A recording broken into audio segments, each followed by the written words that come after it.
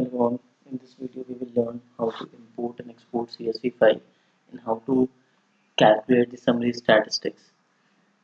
So in this video I will be using daily sales data of some stores in category, right? So this consists of sales data of say store 1 category A on a particular date. So these are the sales numbers and these are the units sold.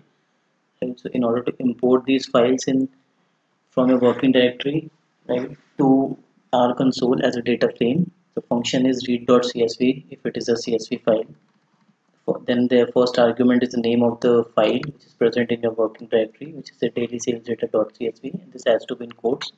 Second argument is header is equal to true because the first row is your column names, right? So in order to read that, I'll just execute this code. Now next point is to create a variable called average selling price or ASP. In order to create a variable called average selling price, so I have two variables in the data set, one is sales and one is unit sold. So if I divide sales by unit sold, I will get average selling price of that particular category on a particular date, right? So in order to do that, first we have to write the name of data frame $sign and then sales column divided by again name of the data frame $sign and then unit sold column which is present in your data frame, right? So once you execute this, a column will be created in your data frame ASP, and this will consist of average selling price. Now in order to check whether what are the different structure of variables present in your data set, there is a function called str stands for structure. In bracket you have to mention the name of the data frame which is daily sales data, right? So if you execute this, your structure of all the variables present in that data frame will be printed in our console. So you can see that date is a factor, store is integer which is 1 to 3 is store ID, category again is a factor because it is A, B, C, D, and then there are three metrics. One is sales which is integer, the unit sold which is again an integer, a continuous variable, ASP is number and is a continuous variable, right?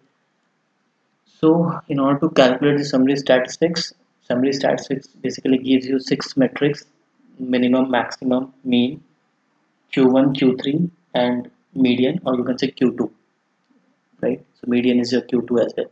So you can only create, you can only calculate the summary statistics only three variables in this particular data set, which is sales, unit sold and ASP, and these are indexed at 4, 5, 6 position in this data set, right?